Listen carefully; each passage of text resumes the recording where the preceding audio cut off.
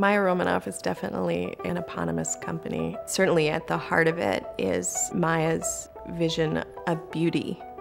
Maya is as much an inventor as he is a designer. The character of the person who is making the design is completely expressed in that design. And the more fascinating the person, I find, the more fascinating the design. He strikes me as a person who is just inspired by everything. It's not just art, it's life and travel. I was so fascinated by Maya's way of working, which is very, very different from a lot of artists that I met before. To get an inspiration from smile, to get an inspiration from the city, to get an inspiration from nature. That's the genius of Maya Romanoff, is his ability to distill those qualities into a product that rolls off a line. Something about the depth of the material in Maya Romanoff actually makes the walls push out in a way and creates a depth out rather than in. There is a profound respect for materials and for the world we live in, and I think it really touches everything that we do here.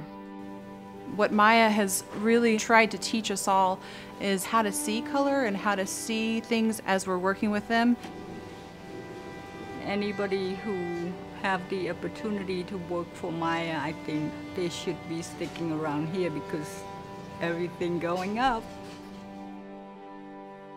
As an artist, he has his aesthetic, regardless of what the medium is that he's working in.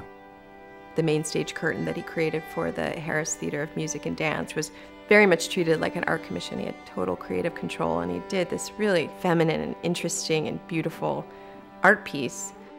Maya's work is so much about transformation, so much about alchemy, just changing a wall, changing an environment.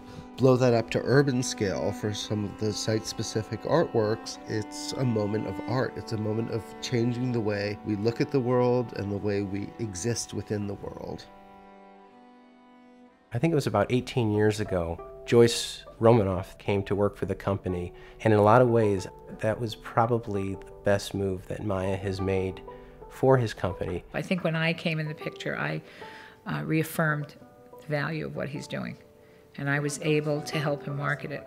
And when he developed Parkinson's, it didn't really stop him, and it still hasn't stopped him now. Maya and Joyce have a great love story. I cannot believe how they just keep evolving.